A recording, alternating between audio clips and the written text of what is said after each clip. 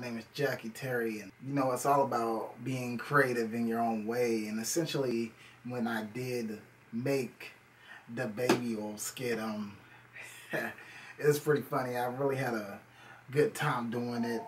I first started off just by writing the script out, writing what I was going to say, and, you know, eventually acting it out in front of the camera. And that's the main point. You want to be able to have a plan before you go ahead and act it out. So I've been thinking about this for about a week, and I essentially went to the thrift store and bought me a whole bunch of just miscellaneous clothes. I mean, you name it. And the thrift store is one of the best places you can go if you really want to express yourself, because they have all different types of clothing at the thrift store. And, you know, anything, the hats, shades, and, you know, I bought up everything. And you guys wouldn't believe it, I only spent about $20, and I had about maybe 10 different outfits, including this outfit I used to make the baby oil skit. So my advice is you don't have to spend a lot of money to create a different persona of yourself. You can easily go to the thrift store and, you know, buy multiple different costumes. It doesn't matter. It doesn't even have to be Halloween. You just throw some stuff together. What matters is the character that you display, the persona.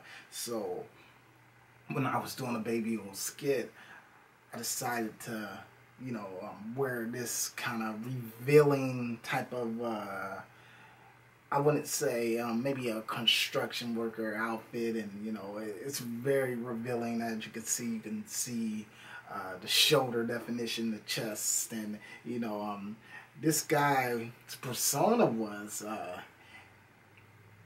he's really in love with baby oil, and you know, he's fascinated with it, and all he does is just put it on, and, you know, he's fascinated with working out. He's fascinated with his looks, and, you know, he kind of gets, you know, a little overzealous at times with his looks, and he's just very conceited in the type of way, you know. And what this persona is, he's in the restroom. I imagine the whole skit of him being in the restroom, just putting on this baby oil, and, you know, just really kind of looking in the mirror, just feeling himself, like, you know, feeling himself, and, you know, feeling really good about himself. So this guy is, he knows he's got it. Very conceited guy. Now, essentially the other persona, which is the essentially other character that I play, is kind of a normal guy. He's in a white t-shirt, very normal, plain, and he's just wanting to get in the restroom. He just wanting to, like, what are you doing? You know, he's wondering why it's taking so long. And you guys, if you ever had that family member that's in the restroom for a very long time, you know what I'm talking about, and it's just knocking on the door, like, oh man, come on, let me in. And finally, he comes in the restroom to see this guy putting on this baby oil, and he's very curious, like, what are you doing? What are you doing with this small t-shirt? Why are you putting on this baby oil? And he doesn't really understand the whole concept of the baby oil thing, and he tries to egg him on by essentially having him put on a white t-shirt as well. So the main concept in this skit is to essentially, no matter what happens, be who you want to be. You know, if you want to wear a small t-shirt, go ahead. If you want to put all the baby oil on in the world, definitely go ahead, because what matters is what you think, and whatever it is, and that will definitely leave you a long way, man, because if you can feel good about yourself, no matter what other people's opinions might be, and you can just bask in it, you know, like, wait a minute, I don't care, you know, I'm gonna do this anyway, then you'll go far. You know, even though the guy with the construction worker outfit was very, very, you know, conceited and confident.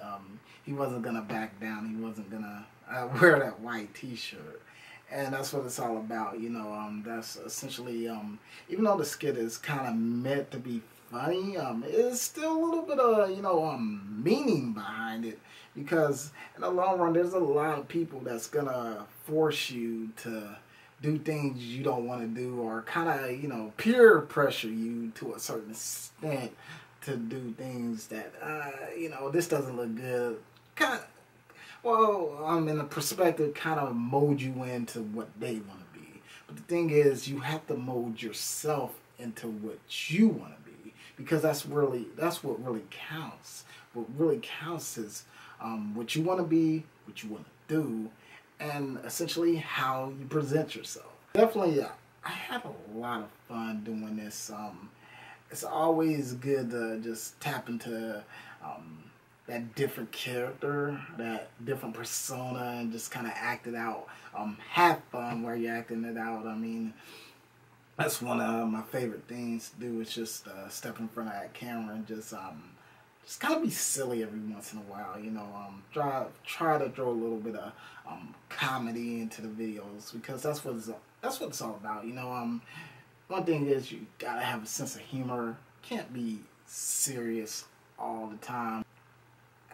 I have a couple serious videos, but at the same time, you do kind of want to loosen up and actually show that comedic side to you. I think everybody has a comedic side to them, and if you're able to express it, go ahead, because everybody essentially deserves a good laugh.